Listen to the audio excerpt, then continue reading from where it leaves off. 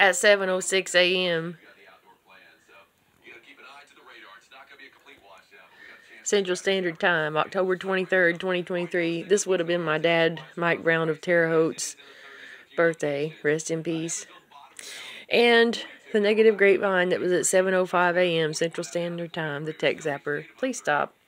I guess it is either one of the girls that attacked me in the past that runs a local ARC office. The guy that made threats that's missing fingers on his left hand that has something to hide from over 30 years ago, plus the threats he made to me and the things he did and said in 2016, especially 2017. 2017 was the year from hell, as far as there must not have been anyone good that had very much influence at all. It must have been mainly whoever wanted to shut me up. And whoever wants to keep me shut up still the most, that's where you need to dig the hardest, because they must still be there. I was sitting there thinking this morning's I've been up for a while, since, before 6, and something was like not right because it was going so smoothly. But I was enjoying it. So I'm saying by the time logs, probably a little after 7, or if not right at 7, the changing of the guards, someone that had influence and was allowed to use that influence in a negative manner.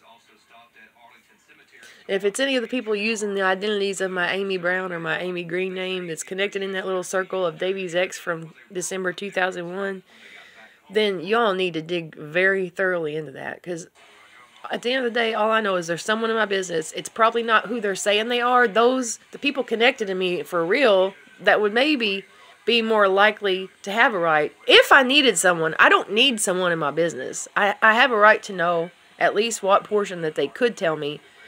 I want the former detective, Chris King, to bring them to my front door. Please give me a heads up first, call me.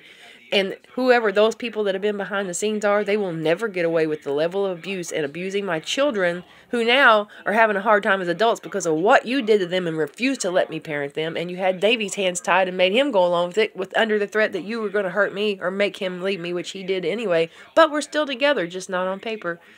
I bet that pisses you off. Good morning, the rest of everyone else. I love y'all.